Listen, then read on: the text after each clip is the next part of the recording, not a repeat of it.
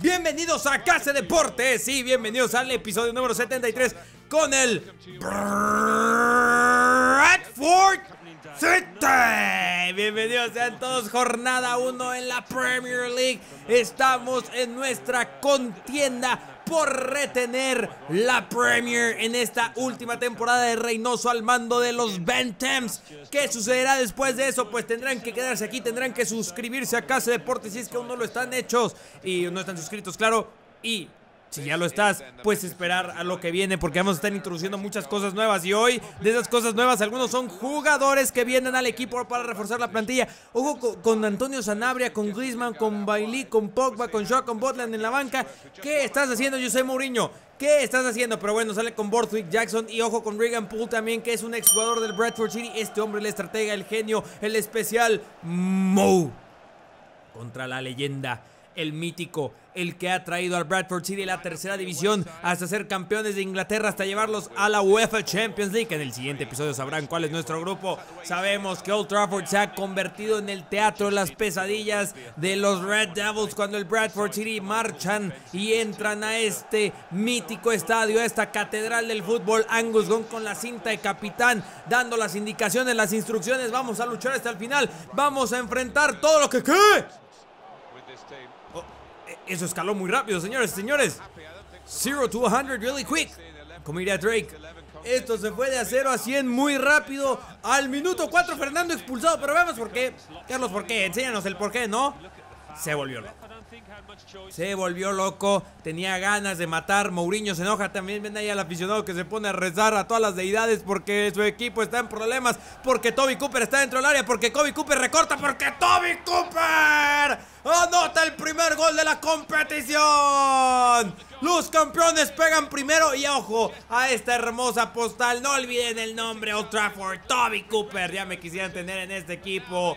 Este muchacho canterano del Bradford City, la afición se vuelve loca. Las camisetas más vendidas son del 9 que hereda, el 9 de Hansen. El 10 pasa a Sebastián Jovinko, que por cierto, quédense después hasta el final del video porque voy a tener una dinámica muy interesante con ustedes sobre algunos detalles de los jugadores, así que quédense. Y los que siguen teniendo las cuentas de Twitter de los jugadores, pues estén muy atentos, los necesito otra vez activos porque eso va a ser cada vez más recurrente en Casa Deportes en toda esta nueva era de contenido, que por cierto hoy probablemente suba un segundo video, pero siendo mi reacción al partido de hoy contra el West Bromwich del Chelsea, si es que el Chelsea queda campeón. Así que también estén muy atentos a Casa Deportes, a todo el contenido nuevo. Acá se en vivo, acá se hace todo, y claro en mi Twitter. Y que tengo un secreto muy importante, pero muy importante, que pronto se podrían estar dando cuenta. Pero muy pronto. Bueno, más bien espero que pero muy pronto. Estoy muy emocionado, como estoy muy emocionado con esta serie. Como que se mandó un golazo en Old Trafford y que los Bantams están dominando. Parece que están jugando local. Y atención, antes nos tardamos en encontrar al candidato a mejor gol del año. En la jornada 1, recién llegado como agente libre, Xherdan Shaqiri. Ese balón iba gritando. ¡Ah! Salió. Vean, atención a la repetición. La temporada pasada nos tardamos en encontrar al mejor gol del año. Tuvo que llegar como hasta la jornada 29 o 30. Y aquí Xherdan Shaqiri desde la 1 dice: ahí está el candidato. Vean el balón. ¡Ah! Va gritando. Pueden ver ahí que saca una boca del balazo que sacó Shaqiri. Romero solo se aventó para la fotografía. La afición del United no se lo puede creer. Y así se estrena uno de los fichajes estrella de este hombre. Vean, le aplauden. Sí, señor Shaqiri, lo que acabas de inventar, lo que acabas de regalarnos. Primer gol en la Premier con el Bradford City para Shaqiri, que ahora abre la cancha con Jonathan Leco, que ya anotó un gol de chilena en esta cancha. Colorín colorado, el Manchester United ha sido destrozado. Increíble. No sé qué significa esto, porque ya hablando en cuestiones de videojuegos, saliéndonos de la realidad bradfordística, que tengamos de hijos tan gacho al Manchester United con goleadas, pues no sé qué demonios. Aunque bueno, ellos nos arrebataron una FA Cup, eso sí, poco se dice. Al ataque, Toby Cooper, otro, un 5-0. Adam Nagy abre con Christian Pavón con Toby Cooper, que la prende así. Uy, el travesaño le dice que no, creo que ya habría sido demasiado. Se termina el partido.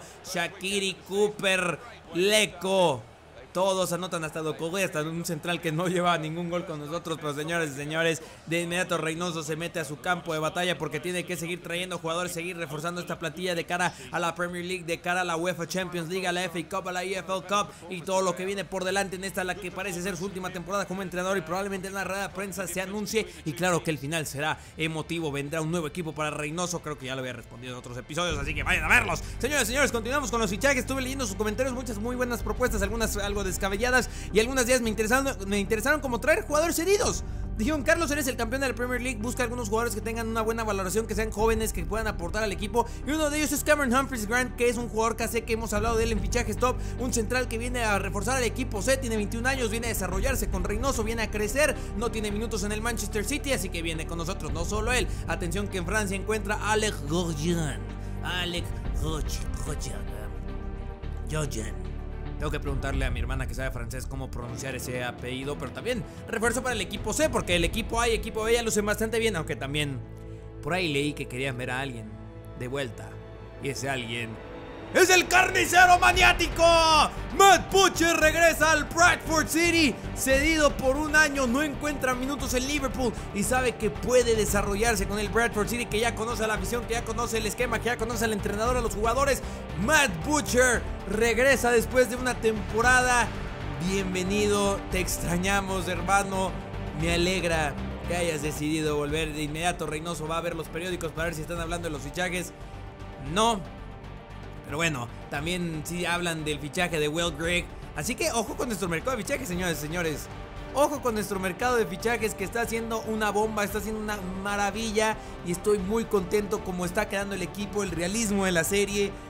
Las 5 temporadas, bueno, con esta la 5ª temporada que estamos viviendo, es increíble. Y ahora nos enfrentamos a los Saints de la Premier League, el equipo con el que todo inició en KC Deportes. Y cómo ha evolucionado KC Deportes, claro que también estoy muy contento. Y la inclusión de todo este nuevo contenido, lo mejor y lo peor este lunes, no lo olviden. El martes, mercado de fichajes. El calendario ya está ahí abajo en la descripción del video, que todavía se van a ir incorporando las series, porque no puedo meter todo de lleno, porque todavía estoy preparando muchísimas cosas.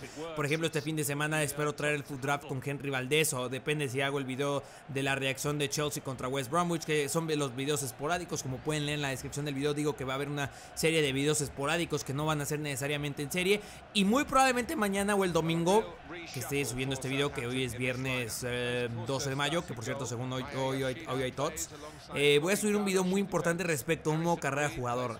Así que estén muy atentos, porque va a ser una edición, me van a ayudar a decidir más bien. Pero bueno, habiendo dicho eso, nos vamos al partido, porque Gallagher está de espaldas al arco. Penal para el Southampton, y yo no lo veo. Como diría el pelado Almeida, que el árbitro se equivoca. Y ahora no, eso ¿cómo puedes marcar penal en eso, señor árbitro? Así que tendrá que ser Angus Gunn enfrentando a Charlie Austin, el ex Queens Park Rangers. Aquí viene el 10 del Southampton, prepara, punta, fuego.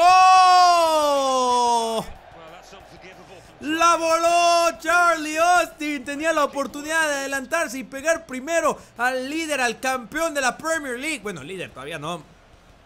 Y decidió volarla. Le metió toda la pierna, pero no le puso colocación. Y eso le da hambre al Bradford City. Jonathan Leco, espaldas al arco. Encuentra a Sheridan Shaqiri. Shaqiri, ojo, que quiere convertirse en figura en una temporada del Bradford City, después de un paso accidentado por el Bayern Múnich, por el Inter de Milán en el Stoke City, destacar muy de vez en cuando. Reynoso busca traer a ese Sheridan Shaqiri del Basilea, que tanto pintaba, que tanto decíamos. Este jugador va a ser fenomenal. Es la chilena de Suiza en el Mundial de Brasil. Atención aquí dentro del área, Jonathan Leco, que por cierto que golazo. No, perdón, fue en la Eurocopa. Fue en la Eurocopa contra Polonia. Aquí, ojo, con Nagy. Hablando de la Eurocopa, de otro jugador que brilló en esa competición. Aquí está Fraser Forster en el fondo. Excelente arquero inglés. Como le pegó Nagy, que ha estado practicando los remates de fuera del área en la pretemporada. Y ven aquí qué bien recuesta Fraser Forster, a donde le duelen los arqueros. Pero esto no termina aquí. El Bradford City se caracteriza por atacar. Y aquí vamos todos. Esta es la filosofía de Reynoso. Stephen Kingsley, Jonathan Leco, Rafinha Alcántara con Toby Cooper. Regresa con Rafinha Alcántara, que abre con quién, con Sheridan Shaqiri. Sheridan Shaqiri hacia afuera. Sheridan Shaqiri le mete velocidad, de aquí viene el chaparrín, el potente mini gol. Segundo gol de la competición para Sheridan Shaqiri. Todos súbanse al barco de Shaqiri y a remar porque ya llegó el suizo y llegó a convertirse en figura en esta última temporada con Bradford City. Sí, señor. Lo gana al minuto 88, un partido que lucía bastante complicado. Bendito sea Dios. Y señores, como pueden ver el video es bastante larguito, todavía no termina el mercado de fichajes. Y hoy por ser un viernes muy especial, por la nueva era de contenido en Casa Deportes, porque estamos llenando de likes los videos, hay que mantenerlos siempre arriba de 1500, eso me ayuda bastante, no saben cuánto nos ayuda a los canales de YouTube, que ahora que está todo este sufrimiento en YouTube, ay Dios mío, pero yo no me voy a poner a llorar y quedarme con los brazos cruzados, yo les traigo nuevo contenido, renovación total del canal y espero que les esté gustando y además que claro, más contenido en casa en vivo, en Twitter, en casa hace. Todo lo encuentran en la descripción del video. Todo esto lo hago por ustedes y créanme que ustedes han hecho de todo este periodo de YouTube, como youtuber que sea, lo más maravilloso en mi vida. Ya me puse todo cheesy, todo corny, ¿no? Así que lo que quería decir al final de cuentas es que hoy les traigo 4 partidos. Porque sí, 4 partidos. Porque me caen bien, me agradan. Los amo, yo no soy como Henry Valdez, yo sí los amo, señores. Nos enfrentamos a MK Dons en la EFL Cup, que también buscamos retener este trofeo. El único trofeo que no retendríamos es la Europa League, porque nunca la ganamos. Nos quedamos 2 veces fuera de ella, para que también digan que vean, en realidad quiero decir que vean que no todo se gana en las series que hago en Casa Deportes. Se juegan los partidos a mi nivel, no reinicio nada, no hago nada. Las únicas veces que he reiniciado ha sido porque o se me va la luz o porque me tengo que ir y el partido, ¿sabes qué? Pues lo reinicio y lo sigo jugando después. Eso sí que me ha sucedido. Ya sé que yo no les miento, siempre soy honesto. Lo han visto en directos, juego en leyenda. Y no pudimos ganar la Europa League. Tal vez no en esta última temporada, tal vez no ganemos nada. Se podría dar el caso. Definitivamente la temporada donde más fracasamos fue con el West Ham el año pasado. Pero vamos a ver qué tal nos va con el Bradford City. Hablando del ataque, hablando de qué pase de Mayada para Enrique. Señores, Reynoso ha encontrado la mejor forma de juego en esta última temporada. Ha encontrado los jugadores, los ha seleccionado. Vean qué jugada, Mayada, Nasri, Dosel, la triangulación fue preciosa, fue fútbol puro. Este hasta podría ser nominado a gol del año solo por la jugada. No es así lo más espectacular, la definición, no pegó en el travesaño desde 100 metros, pero la jugada fue lindísima. Ahora Samir Nasri que entra al área, Samir Nasri es derribado dentro del área, hasta casi penales. Tú lo sabes, yo lo sé, todos lo saben. Samir Nasri, que también es un fichaje que me agrada muchísimo. Por ahí dijeron, ¿cómo vas a fichar un jugador de 33 años? Y yo respondí, no sé si me haya respondido de vuelta. Le dije, a ver, explícame qué tiene de malo fichar a un jugador de 33 años. Creo que te hace falta ver más fútbol y te hace falta ver más serie con Bradford City, porque aquí viene Samir Nasri a cobrar desde los 11 pasos. Nasri y aquí está el francés que anota su primer gol con el Bradford City. Así lo celebra, lo grita. También ilusionado por hacer brillar a este equipo, por participar en todas las competiciones, por rendir para toda la afición del Bradford City, que está ilusionada por Reynoso, que le ha dado la confianza, le ha dicho, yo te haré un mejor jugador, Nasrito, allá no se termina tu carrera, no te des por vencido, y con esa novia que tienes, hazlo por ella también, yo lo haría por ella. Bueno, eso es algo más bien que diría Henry Valdez o Casa Deportes, más en sentido de broma. Se acaba con victoria 2-0 en la EFL Cup. Estos partidos en teoría, vean qué acto de compañerismo, me agradó muchísimo eso.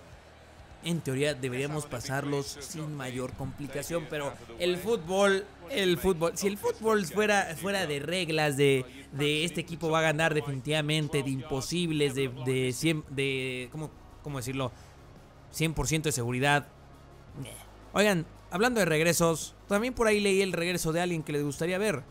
Alguien que se llama Jake y se apellida Hesketh. Jake Hesketh, ejercemos la opción de recompra que teníamos del jugador y regresa después de haber estado en la Eredivisie del Heracles Almelo, por cierto. ¿Sí es el Heracles? Creo que sí, no alcanzo a ver honestamente, se ve algo borroso. Porque iba a decir del West Brom, pero dije, no, espérate, está en la Eredivisie. ¿Qué hace el West Brom en la Eredivisie? Hoy el Chelsea le debe ganar para coronarse campeón de la Premier League. Pero bueno, regresa Jake Hesketh y este es nuestro mercado de fichajes. No, quedan otros 2. Quedan otros 2 fichajes, señoras y señores. Y les voy adelantando que un equipo va a saltar una oferta millonaria por uno de nuestros jugadores de la cantera, ya lo verán. Nos enfrentamos al Chelsea en Stamford Bridge, hablando del West Brom, hablando del Chelsea. Hoy podríamos tener 2 videos, tal vez mañana o tal vez más en la noche. Y si eres de España tendrás que esperar a que te despiertes para ver mi reacción al posible título del Chelsea. Que por cierto, muy probablemente en esa sección de comentarios ya veo algunos comentarios diciendo que cómo es posible que le vaya al Chelsea si yo soy de Guadalajara. Yo tengo mis razones, yo soy aficionado de corazón. Mi corazón de verdad es azul desde que tengo memoria futbolística. Muy pronto haré un video de eso de cuando la gente critica al equipo al que le vas y te dicen que no le puedes ir a ese equipo. Yo tengo una postura muy fuerte respecto a eso y quiero compartir esa opinión. Espero que sea un video que sea muy compartido, porque me he encontrado hasta casos de bullying en redes sociales por al equipo al que le vas, y lo van a entender. Yo voy a disfrutar al máximo el partido y claro, le añadimos un plus y queda campeón del Chelsea, ¿no? Pero ahora tenemos que enfrentarlos en el videojuego, que por ahí me han preguntado qué se siente enfrentarlos en el videojuego. Pues claro que siempre es complicado. Al ataque Marcos Alonso, qué hermosa temporada se está aventando Marcos Alonso. El ex Sunderland, el ex Fiorentina da la vuelta, encuentra a Moses, otro de hermosa temporada. Víctor Moses remata así. ¡Ay! Angus Gunn tiene que poner la mano salvadora porque Víctor Moses estaba mandando un señor golazo. Atención, aquí vean el remate. La globeó un poco, bonito. Qué buen golazo hubiera sido, probablemente el mejor gol que nos han marcado en este modo carrera. Angus Gunn, como siempre, animando a ese equipo a que vaya hacia adelante, a que luchen. Y es justamente lo que va a hacer Sheridan Shaqiri, recortándose al centro, que encuentra a Toby Cooper. Se alían el 9 y el... ¿Qué número le pusimos a Sheridan Shaqiri? El 22, que es el que tiene en el Stoke City. Toby Cooper con Sheridan Shaqiri. El remate... Es un partido bastante malo. Debo decirlo que fue un partido bastante malo. Ven aquí, Toby Cooper intenta encontrando a Will Grigg. Todavía no está on fire Will Grigg. Begovic en el fondo, que probablemente Begovic saldrá en esta temporada. Muy probablemente, quiero decirlo. Tal vez hasta haya una renovación de toda la portería del Chelsea, si es que el Real Madrid se lanza con todo por Thibaut Courtois, aunque parece que van por David De Gea. Y teniendo a Keylor Navas es como, ¿qué estás haciendo, Real Madrid? ¿Es porque es tico? Fuera de broma, ¿es porque es tico? Puede ser, ¿no, señores? ¿Qué opinan? Díganme en la sección de comentarios. Pues un partido bastante malito. 0-0. También eso sucede. De repente en los modos carrera tenemos partidos como estos. Pero bueno. Entonces les decía, no se termina el mercado de fichajes. Todavía hay que seguir reforzando el equipo. Y Reynoso encuentra algunos jugadores muy interesantes, faltando tan solo 5 horas para que se cierre la ventana de transferencias y que vean las locuras de la caseta al Barcelona, Oblak al Bayern Múnich, Jiménez al Real Madrid, Luke McGee. ¿Por qué llega Luke McGee? Carlos, ¿por qué traes un cuarto arquero? Luke McGee ya ha estado con nosotros, los que llevan viendo esta serie desde la temporada 1. Luke McGee ya ha estado con nosotros, así que bienvenido McGee, proveniente del Tottenham. Y también traemos a Álvaro Tejero, proveniente del Real Madrid, lateral por izquierda. Me llamó bastante la atención, así que Álvaro Tejero, bienvenido al equipo. ¿Por qué trajimos a Luke McGee? Pues el Sunderland decidió que tenían que buscar arquero, que Jordan Pickford ya no está con ellos, y decidieron invertir 4.500.000 euros en Alfie Brown, que no había tenido ningún minuto. Es el arquero del equipo, sí. Yo dije, ¿sabes qué, señores? Alfie Brown apenas iba a debutar. Por mí está perfecto. Y traemos a Luke McGee, que a él sí ya lo hemos visto en el equipo. Y estoy probablemente con la mejor plantilla que he diseñado en mi vida. Aquí la pueden ver, señoras y señores. Estamos listos.